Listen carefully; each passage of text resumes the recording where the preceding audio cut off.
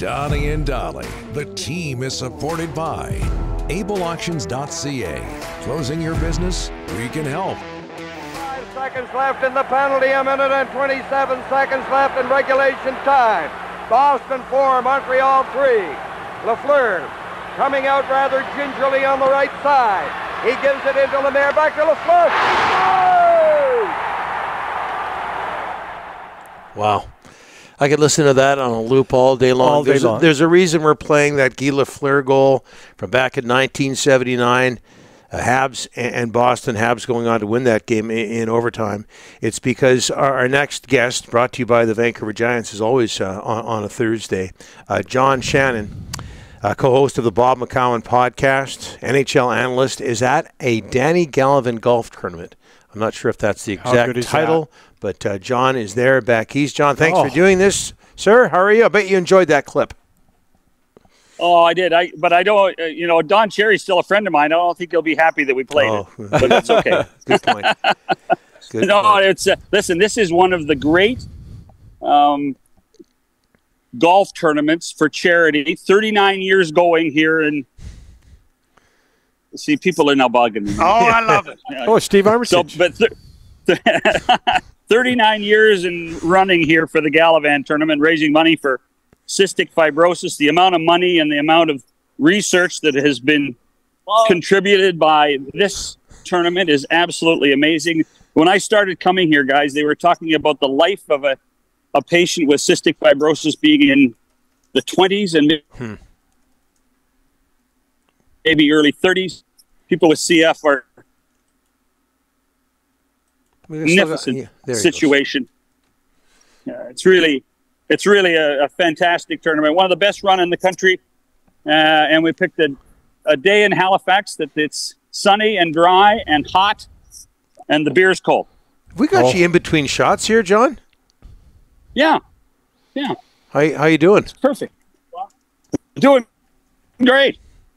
Great. They're carrying me today.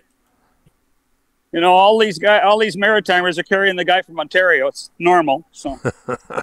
Hey, John, if we can get serious for a second here, and obviously what you talked about with the CF is a serious subject as well. But Bob McCown recently suffered, it's well documented, 2 strokes. What can you tell us about his health? Well, I visited Bob the day before yesterday before I flew out to Halifax. He is progressing. It was a severe stroke. As he has tweeted out a couple of times, he is now learning to walk again. His speech is starting to improve. You can hear timbre in his voice, so we're pretty hopeful of what's going to happen for him for the future. So we're going to carry on with him for a couple of days and see what happens. Maybe hopefully have him back sometime next month. All the best to Bob, and I can't, and John can't put into words just how big Bob McCown is when it comes to Canadian broadcasting, especially in that Toronto market. Hey, John, switching gears, tough to do, but we'll do it. Elias Pettersson and the Canucks looking to come to terms on a contract extension. Should Vancouver fans be worried about what seems to be a trend, star players wanting to leave Canadian teams? No, I don't really think so. Although, I mean, there's certainly some indications of that.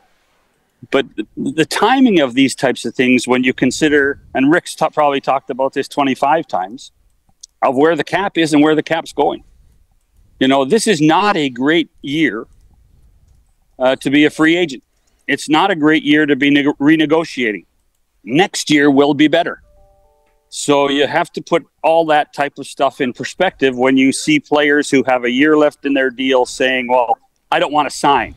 And as soon as they don't want to sign, you take the indication that they don't want to be there. And I think there is a bit of an over-exaggeration to the fact that there are certain scenarios, and I think Pettersson in Vancouver is one of those scenarios where he does want to be there long-term, but it has to be for the right number. And that right number can't be, without knowing exactly what the cap's going to be. They say $4.5 million next year more. If that's the case, then it's a much more positive scenario. Hey, John, Alain Vigneault announced today he's not going to coach anymore. Obviously one of the best coaches in Canucks history. What do you think about Alain when you look at his career? Well, you know, if there was anybody in our country that coached in really hard markets and did a pretty damn good job, was Alain Vigneault, not just in Vancouver, but when he was given pretty bad teams to work with in Ottawa as an assistant first and then in Montreal. And you know what? He had a style, he had a system that worked for a long period of time. It's one of those things that the great thing about a guy like Alain, you know, if he's decided not to coach again, he was able to hit a couple of home runs with salaries, and he's comfortable. But certainly, I think in the world of the Canucks and the 2011 Stanley Cup Final and who the coach was of that team, he deserves some accolades of what he did with the Vancouver Canucks. John, asking you about the Canucks this summer, do you think they could be still tinkering with some stuff? I don't see anything major happening, maybe a major trade or something. But what do you think of Rutherford and Alvin and the job they did at the draft and free agency? Well, I was on record on July 1st late in the day doing my other radio stuff across the country. I think Vancouver did really well.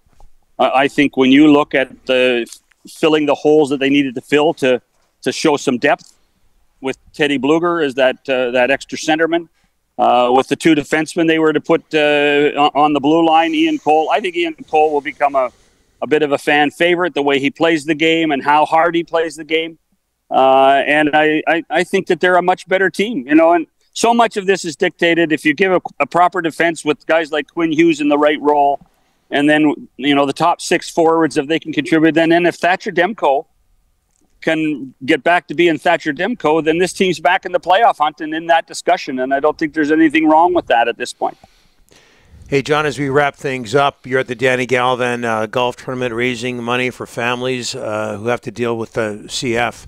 Where's Danny in your list of all-time great play-by-play announcers? He's up there for me. Well, he's on Mount Rushmore for me, for sure.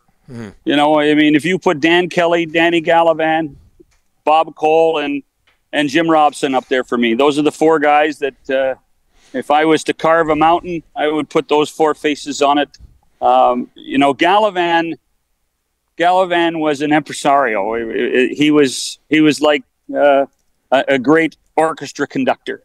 And he was so eloquent and so determined to be a storyteller. He was just an amazing guy. It's funny, guys, just as an aside, I'm walking out of the hotel this morning ready to go to on the shuttle to the golf course, and the phone rang, and it was Bob Cole to say hello. Yeah, because he was part of this tournament for a long period of time as well, and he was the one who invited me to come. And Bob just turned 90, and he's still full of piss and vinegar, having a great time on the rock, and you can't help but think about things like that.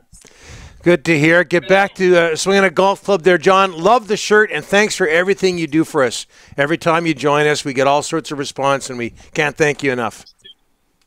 Well, as I've already told Ryan, being a BC boy, being on with you guys means a lot to me. Yeah, right back at you. Thanks, John. Appreciate it. Cheers. Have a great day and a great summer as well.